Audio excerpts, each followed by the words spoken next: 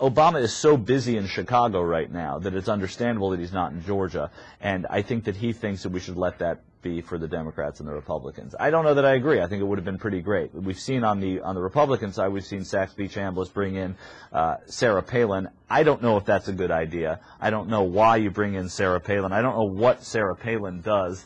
I think, this is one of the things I never understand about politics. Yes, she energizes a base, quote unquote. Whatever she did, they lost. They got trounced in the general election, McCain and Palin. And it was pretty telling that a lot of the reason that a lot of people didn't vote for her, for him, was because of Sarah Palin. Yet, we get to hear Sarah Palin and JR. Maybe we can play this one. Maybe we can play clip number 4. Sarah Palin scaring us again into why we should be voting for somebody like Saxby Chambliss. Saxby has not forgotten why he is sent to Washington. He has stayed true to his principles. Today, those principles are needed more than ever. Senator Chambliss, he has such a strong independent spirit, and that's another reason that I really like him, because, see, I really like John McCain, and he, with that independent spirit, the two of them are very much alike in that way. Saxby doesn't just run with the Washington herd, and with one party in control of the House and the Senate and the White House right now, we need now more than ever public servants who will think for themselves.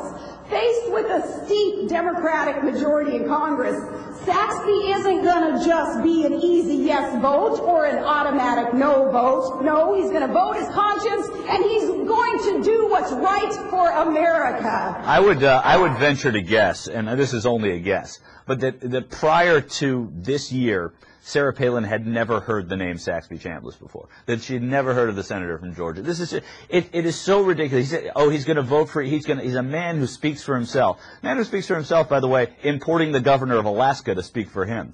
But I have to say, this brings up so many questions in my mind. Is that why would you have Sarah Palin, who seemed to have attracted zero interest except for some people who wanted to believe that she would be good, to bring out vote in Georgia? I don't understand it. And if that's what's going to be the determining factor here, then the people of Georgia have a lot more problems than just who's going to win their Senate race.